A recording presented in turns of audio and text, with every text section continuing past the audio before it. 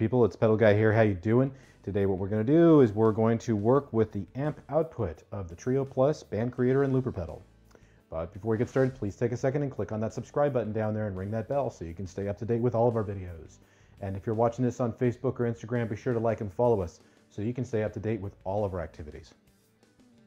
All right, well, up till now, we have only been using the mixer output from the Trio Plus. Now, there is a second output that we are going to make use of in this video today, which is the amp output. And interestingly enough, that means that it's supposed to go out to the amp, as luck would have it. So there's a couple of different ways that we can use this. For example, if we wanted to send everything out to the amplifier, we could do that. However, this would also mean that the drums and the bass from the Trio Plus are also going to go to the output, the amp output. So that means that if there's any overdrive in the amp at all, it's going to overdrive all of those signals. So that may or may not be the way you want to work it. What I suggest doing is I suggest using the mixer output specifically for the bass and the drums, because this will keep it clean. That'll go to the mixer, and you can make your adjustments from there. Concurrently, you want to take the other output here, the amp output, and this is going to go off to the guitar. Now, it's important to note that once you plug in that amp output, once you make use of that while this one is also plugged in, that means that the guitar will not go out through the mixer output, only through the amp output. That's kind of like the smart routing feature of the Trio Plus, which makes it very, very viable and makes it very versatile, I think was the word I was looking for there. And that will make your mixing sound that much more realistic. Now, keep in mind, of course, if you're in a space-constrained situation where you can't drag an amp around with you, this is a perfectly viable option, just to go from the mixer output to your mixing console, because there's cabinet simulation built into the output for the guitar part of the Trio Plus. However, if you do have an opportunity and it presents itself to use a real amp in your setup, I'd highly recommend it, because I think you're going to agree once you listen to our demo that it sounds remarkably better. Okay, so now that we've covered that, let's go ahead and do a demo. All right, we've got our Trio plugged in. We're using both outputs, as you can see, and we're going to teach the Trio our part. We're doing that with a delay pedal, and we're using both the mixer output, which is going to the mixing console, and that's handling the bass and the drums, and then we're using the second output, the amp output, which is going to our guitar amp, which is then being mic'd and sent back to our mixing console. So we have a good separation between the drums and bass and the guitar. So here we go.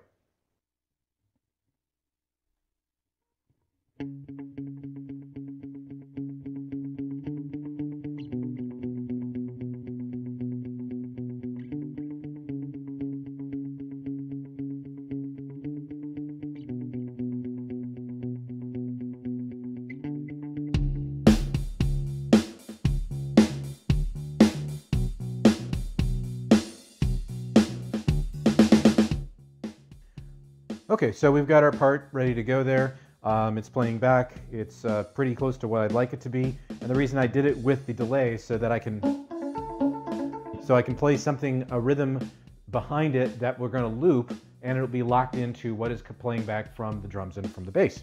So let's go ahead and make that happen.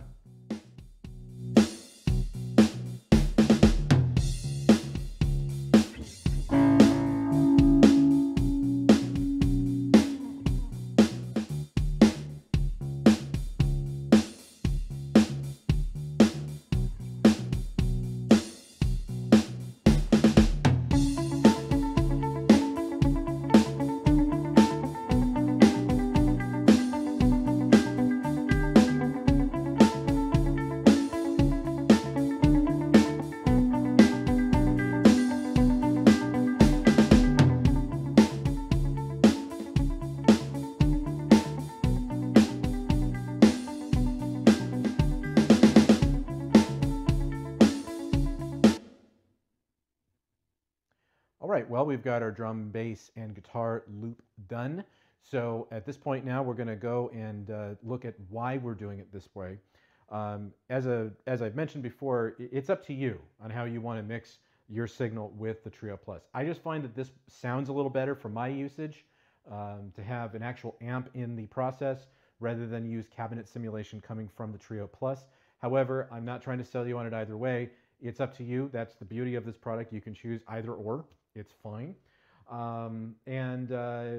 What we'll do now is we'll play back what we've recorded and performed here, and then I'll start making some changes by first showing you what it sounds like without the amp and then with the amp so that you can hear for yourself.